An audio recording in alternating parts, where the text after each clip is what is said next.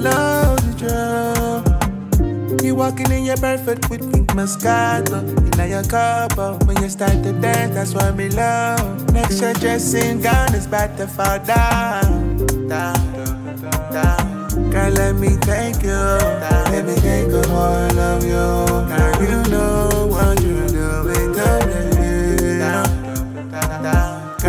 me. Hello guys, welcome to Boxing Blog Center, the home of Nigerian footballers. And please, if you're new to this channel, make sure you click the like and of course the subscribe right now. Let's just go straight to it without hesitation. Let's talk about Saudi Arabia, Arabia Saudita. Bro, they've changed boxing, they're changing boxing, they're changing sports. They've been involved in various sports: golf, wrestling, football, I mean what Americans might call soccer, and they are deep in F1. They are deep in their pockets in many sports.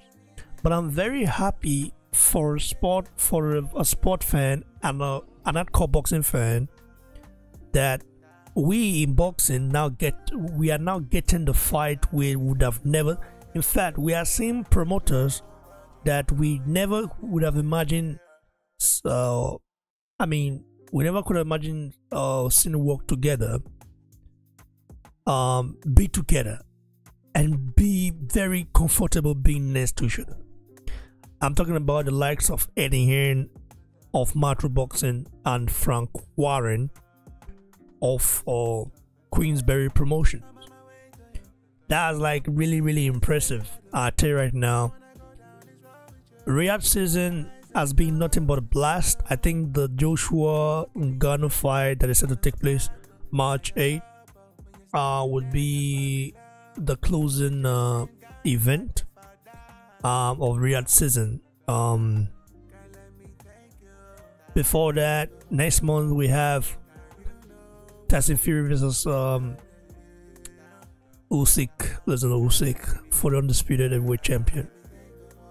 Bro, last December we had a blast of an event. Joshua defeated onto Wilder losing to Parker. This monster Makhmudov getting destroyed by Ajit Kawayer. Pharmacist Miller stopped by Dynamite Dubois. Bro, we had a lot of upsets and we had a lot of great fight.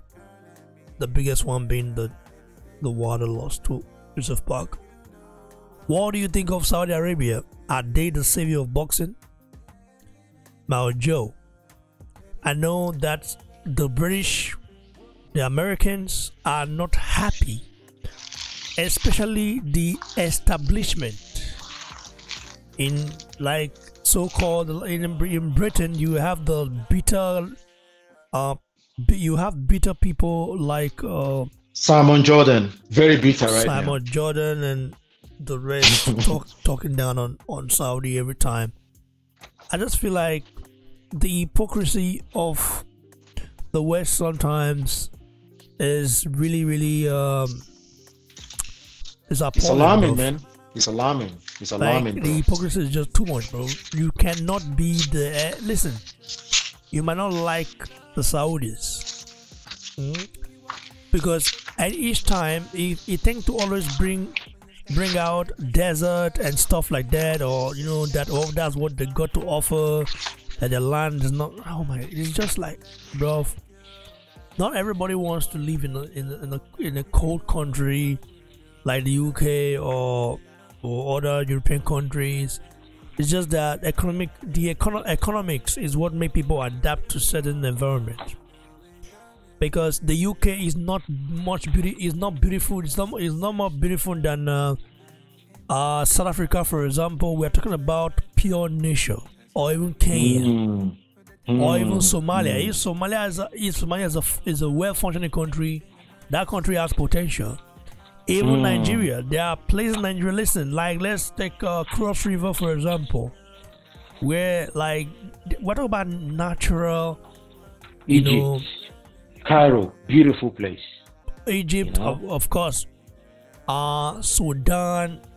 We're talking about places, Cabo Verde. Is it Morocco, Mauritius? Morocco, Morocco is a little bit different because Morocco, the heat is still there, and of course the desert there. But I'm talking about natural, basically habitat. Natural hemisphere. The beauty of South Africa, for example, is crazy. The beauty of Kenya is crazy. The beauty of Uganda, I'm talking about naturally. I'm not talking about like all these industrialized place. Europe is very industrialized. You're not talking about technological beauty and all of that. You're talking about nature. Nature. So it's funny how Simon Jordan throw chase at Saudi Arabia and saying all they've got to offer is just the desert, or oil, like how they say. But then saying that they are building artificial buildings, forgetting the fact that if Europe didn't industrialize itself, I mean, there's not really beautiful about Europe, bro. The weather is not the best. It sucks. And okay, you might say Spain and Italy are great. They have great weather, no doubt. But somehow the economy is not good. They are not doing good economically. Bro, I don't know why, but someone asked me the other day, said, why are countries with the worst weathers doing the best?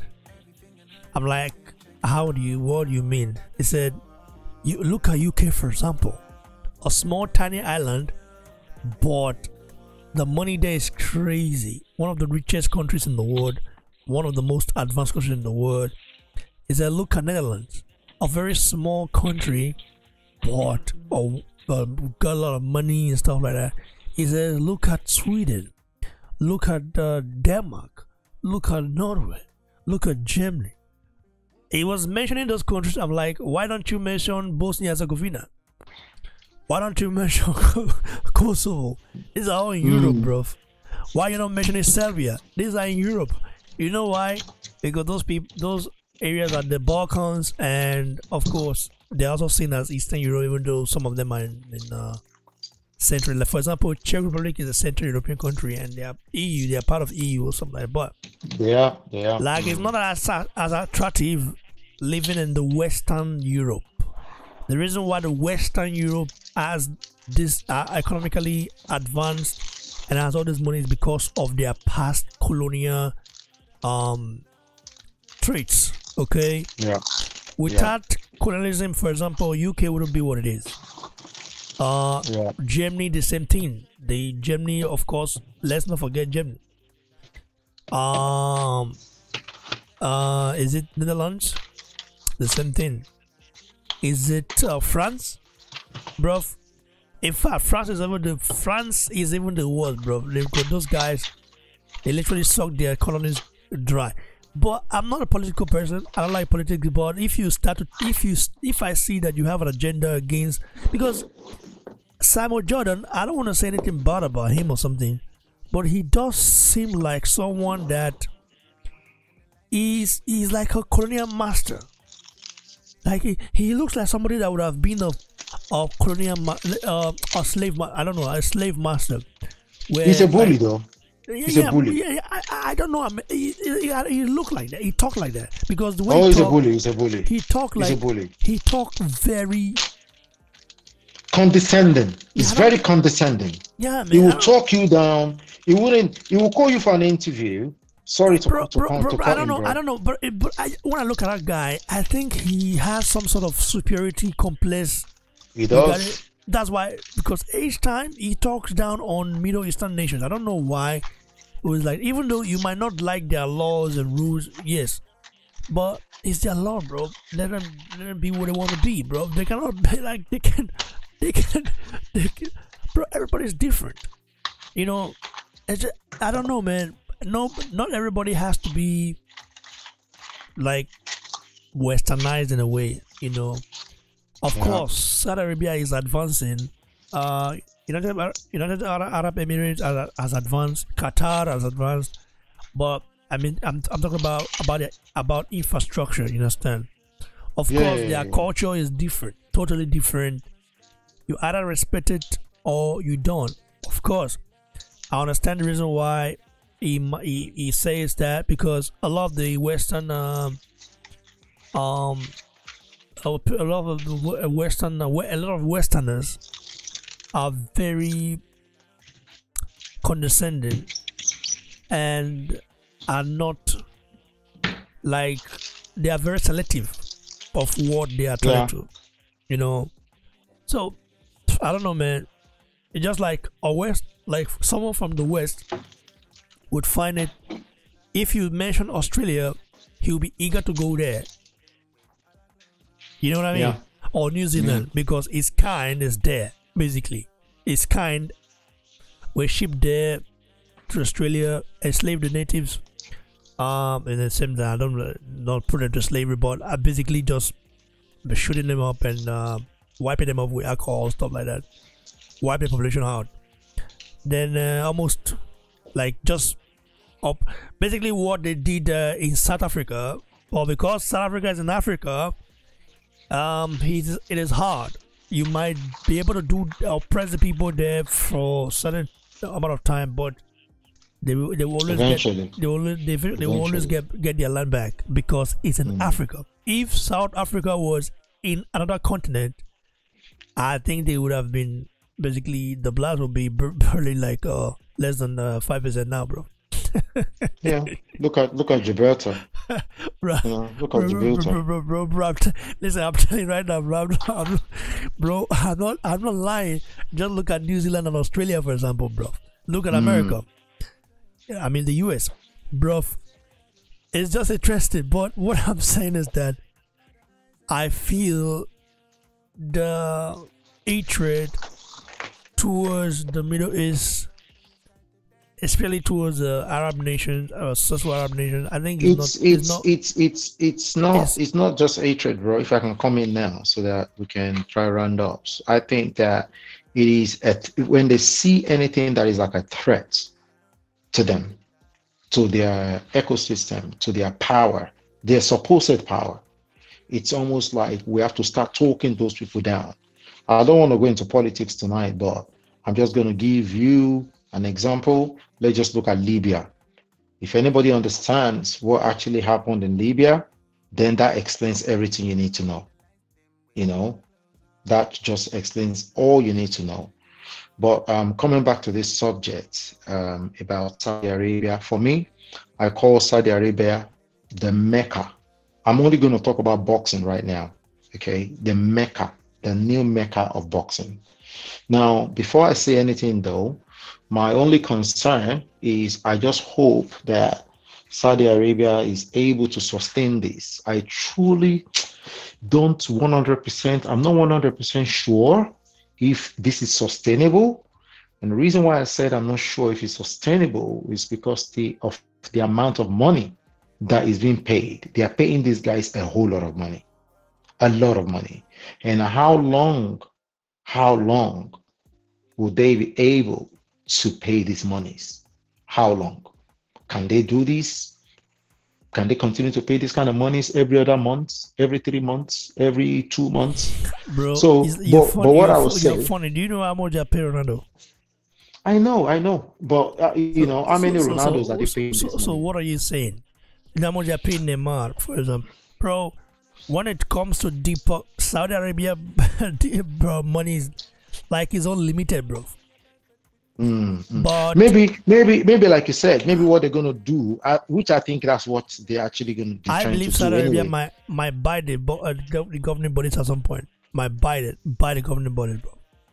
So we can get to see more good fight. And More good fights. I don't know. I think they can do if they want to. Do what they bought golf. Anyway, for me, right, I'm happy. I'm happy. Yes, I live in the West. I've been living in the West for a really long time, but at the same time, I'm not blind to see what is going on, and I'm not blind to see the anger, the jealousy that that the West, not all of them, obviously. I'm not just going to say, oh, everybody in the West, but talking about boxing now, even in the boxing community, I'm seeing guys like Simon Jordan, and I'm seeing how jealous. Since this guy failed as a businessman, he was the owner of, I think he was the chairman of Crystal Palace or something like that. He failed, brought the club into administration, and he has just failed in business. And he also had a mobile phone company a while ago, which did very, very well, but eventually failed, or maybe he sold it off or something like that. No, he actually sold it for a lot of money and then brought that money into sports. I think it was Crystal Palace Football Club he bought at the time, but eventually brought that club into administration. So that's what I think happened now. And it just really gets me angry. Why you think that everything has to be centered around the UK or America when it comes to boxing? What right do you think that you have a monopoly over the sport? I'm also wondering because even during the Rumble the Jungle, for example, I just can imagine how the media, American media, rubbished it. Early, I know Mobutu was a dictator for sure, but that fight is still being talked about to this day. The Rumble in the Jungle, like, is an history made forever. It's one of those fights that end of the event and everything. Because for a fight as big as that to take place in Africa, I mean, it was unimaginable, bro. And I believe, like Ngannou, Joshua, for example, if they have a rematch, and it take place in somewhere in Africa, bro, it will be huge, massive. Yeah, just to touch on that, what I think that Joshua and Ngannou should do, before I go back to the whole subject of Saudi Arabia being the Mecca of boxing, I think that I don't believe in fixing, but if the fight, for an example, ends in a draw, then the rematch will be very big and they can go to Africa to do that. But if Joshua beats Ngannou again, so it's going to be, he stepped up twice, again, two boxers, and then the two boxers on record beaten. So that fight won't be a rematch, or even Ngannou against any other fight, any other boxer would not be as big as, I think if Ngannou loses against Joshua, I think what he should do is go and fight some lower tier boxers to get some wins on his record. Because at that point, remember, he is not combat sport champion anymore. At the moment, he's not UFC champion. He's not a champion in any sport at the minute. Okay? And he has come with his huge name, huge reputation coming from the UFC into boxing. The first fight, he did pretty well. He got beat.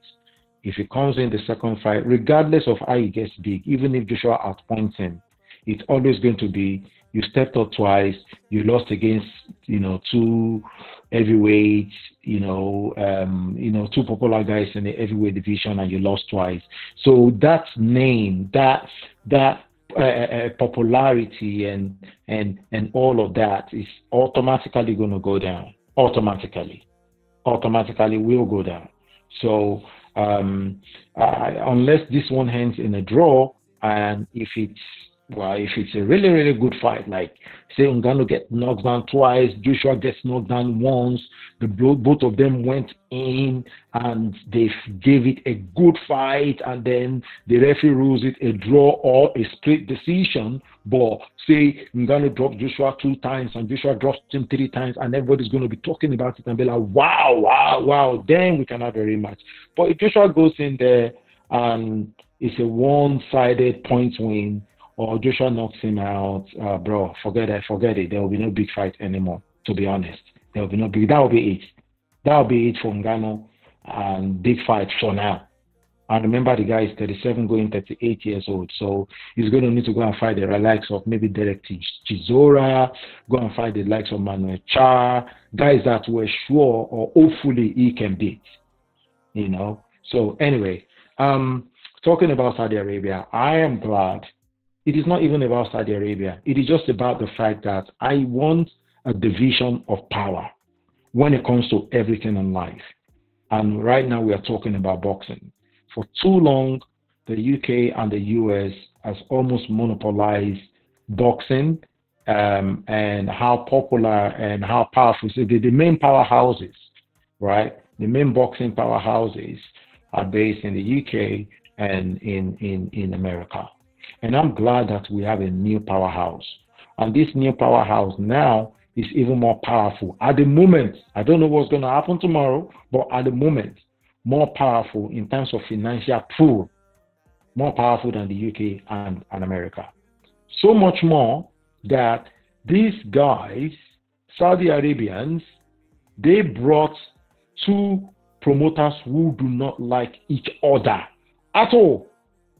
Eddie Hearn, Frank Warren, they don't see eye to eye. These guys have been promoting for such a long time and they have not met face to face. The first time they met face to face, it was Saudi Arabia that brought the both of them together. And the both of them have been living in the UK all their lives. All of their lives. Eddie Hearn's dad was a boxing promoter as well. And Eddie Hearn has never met Frank Warren. Never. So the first time they actually set, eyes on each other was because Saudi Arabia brought them together. That is power play, bro. Power play. And I'm glad that a different country, a different region is able to do that. And now, for all these Americans and all these British guys, all the Simon Jordans and some part of the LDBC, the alphabet boys in the US, all this trying to talk down Saudi Arabia and blah, blah, blah. Shame on you guys, man.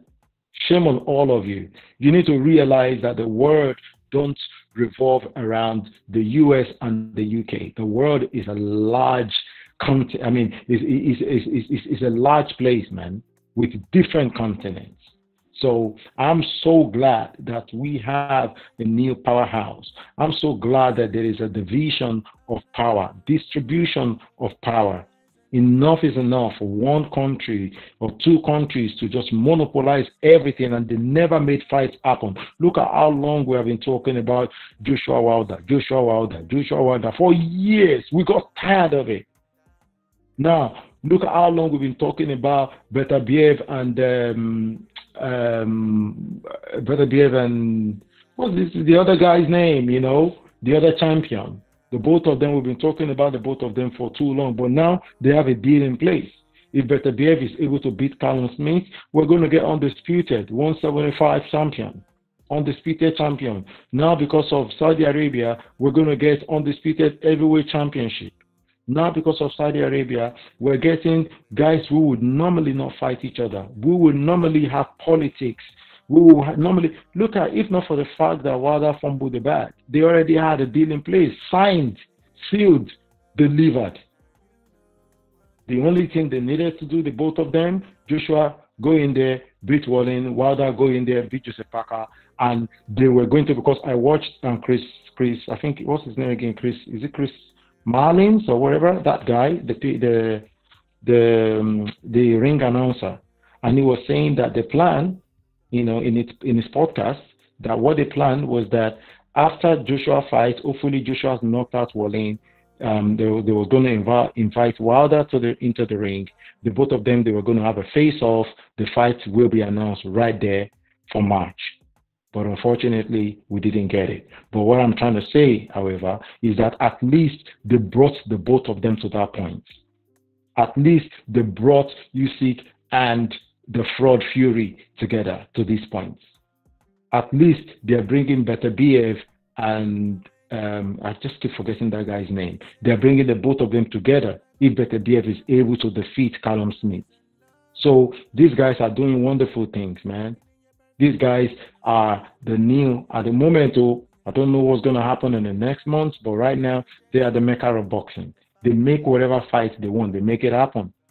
They make it happen. They brought, 12 promoters together to be able to give us day of reckoning. And how much are we even paying for pay-per-view? £20, €20. In America, $50. Whereas we would have paid in America, they would have paid like $80. In the UK, they would have paid about £29. In Ireland, we would have paid about 30 euros, 25 euros. So they are the new giants. I just hope that they are able to sustain this. I hope that this reign goes on for a long time. And Simon Jordan and the rest of them, this Simon Jordan just has hatred for anything that is progressive. It's like he doesn't want to see anything that is outside. The guy is just like, even when he invites people for his interview, he's so condescending. You wouldn't even allow them to talk. You invite someone on your show, to your show, he just thinks speaking big grammar is a sign of superiority. You'll be blowing unnecessary big grammar. You think speaking English is a sign of superiority? English is just a freaking language out of thousands of languages around the world. Thousands. English, yes, is a very popular language, but it's just a language. And this guy will come there and just be trying to use big grammars to bully people and to make people feel like, oh, they probably need to listen to him. And they'll be talking people that you invite them to an interview, but you won't give them a chance to talk. And then every opportunity he gets, he tries to talk down at that. So I remember the last interview I was watching when Frank Warren put him in his place. He was telling Frank Warren that, oh, but the atmosphere was very dull. It was like there was nobody there. The atmosphere was dry. And Frank Warren was like, are you there to see the atmosphere or you're there to see the fight? Frank Warren put him in his place. Almost, Frank Warren didn't tell him to shut up, but the way he talked, he was like, shut up. Shut up. You're talking about the atmosphere. Boxing in Saudi Arabia is a new sport. What do you expect? They are not used to boxing yet. That's what we're trying to do. We're trying to introduce boxing to them. We're trying to take boxing to other regions around the world to grow the sport and to make it bigger. Do you think we must always fight, go to Wembley and go to Tottenham and go to the O2? You think that's the only place boxing must happen? Or go to Vegas? Or go to Barclays Center? You think these are the only places that boxing must happen? No. We're taking boxing around the world now. We're taking it to Asia. We're taking it to Africa. Do you know that the Solon brothers, the Solon brothers now, they have got something going on in Nigeria. They have their scouts in Nigeria. I was watching one of the interviews when Kale Solon was saying that they have something going on in Nigeria. They've got some guys on ground in Nigeria looking for talent. Boxing is going around the world, bro. Around the world. And I'm glad about it. Yes, bro, me too, bro. And you all the Simon Jordans and all these guys, you need to get off your high horse, man, and allow boxing to flourish. Let boxing flourish. If you can't deal with it, get out of the sport. Stop covering it. If you can't deal with the fact that Saudi Arabia now, they're going to be big players in the sports, don't cover it anymore. Get out of it. If you can't deal with the fact that we're going to have a lot of Africans now succeeding internationally, then forget about it.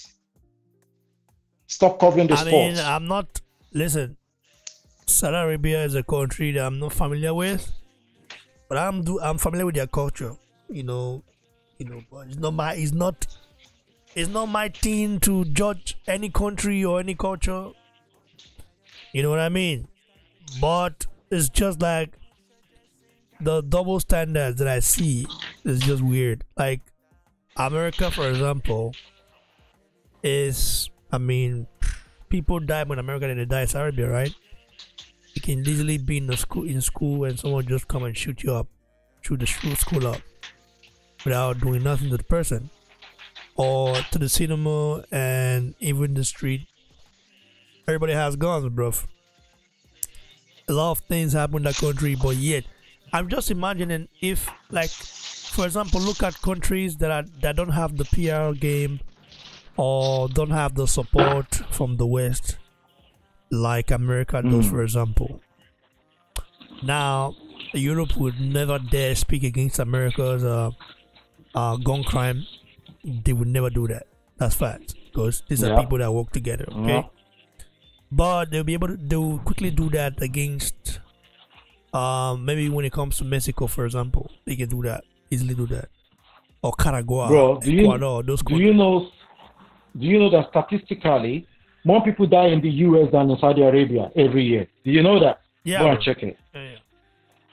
So what are we talking about? You're also safer in Saudi Arabia than you are in the U.S.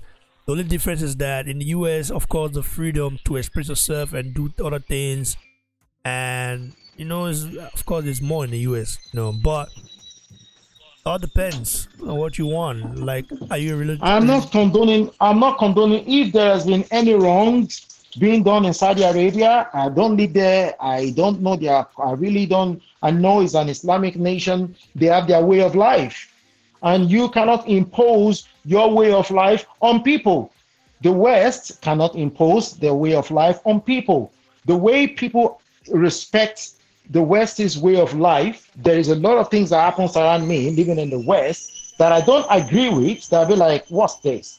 But I don't have to accuse anyone. I don't have to, for an example, I don't want to say, but you know what I'm saying. There are certain things like in relationship or marriage, for an example, there are things to see here that our culture don't condone, but it is their way of life, and you have to respect it. We respect their way of life. So why do they think it is okay for them to now try to control Africa, control Asia, control everywhere? This is not 1855, man.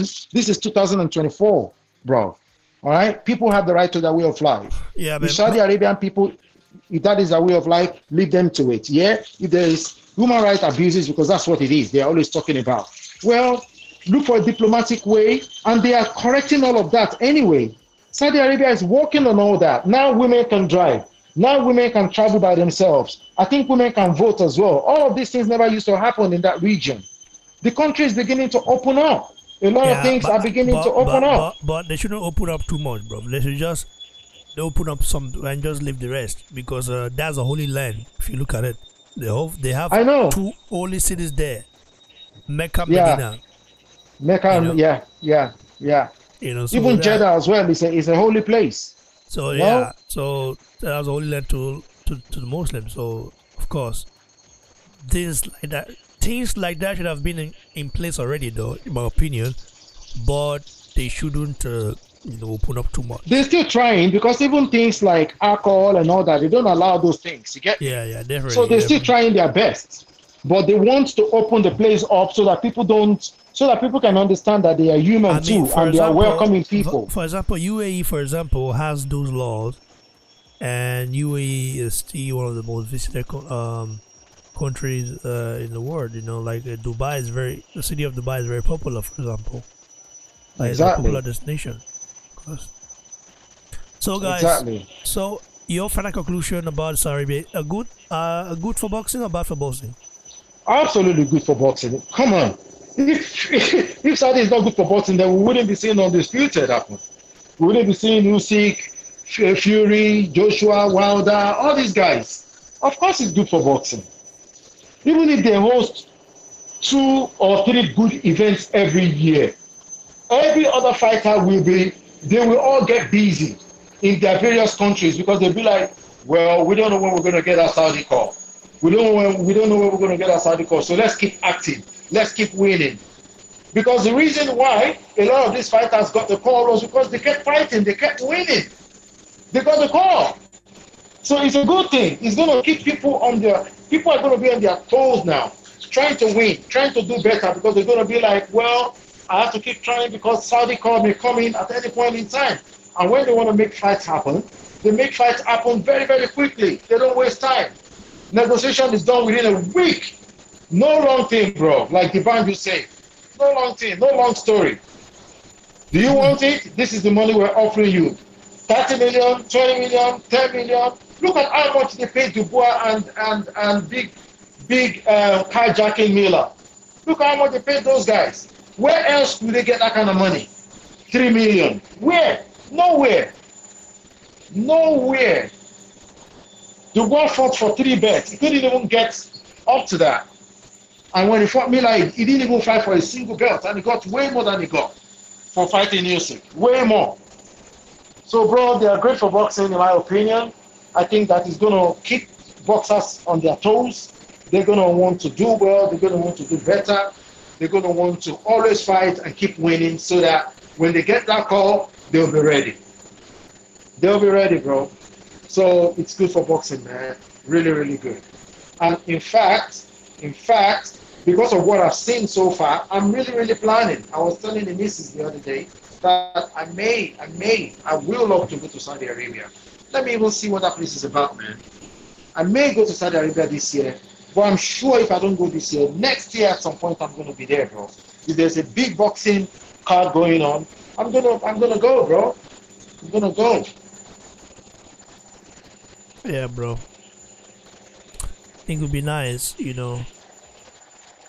Oh, bro, it'll be nice, man. I'm gonna go. If I don't go this year, but if there's a big boxing card next year, bro, definitely I'll be in Saudi Arabia by the grace of God. So it'll be really good. So they're good for boxing, and they're showing us that they are not as bad as they've been portrayed to be. They're showing us now that listen, we have had our issues and all of that, but we are not as bad as we have been portrayed.